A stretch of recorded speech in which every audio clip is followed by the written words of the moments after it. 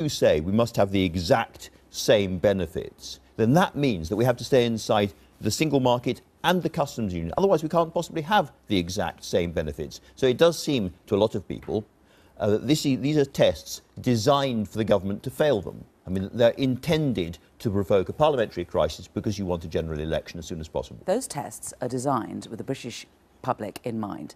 They are tests which will look after our country. And frankly, that's what the Labour Party has been doing, where the Tory Party have just been involved in some psychodrama for the last 2 years, where they have just been fighting amongst themselves, not able to agree on what it is that they want to negotiate. So since they can't agree on what they're able to negotiate, guess what? They haven't been able to negotiate anything.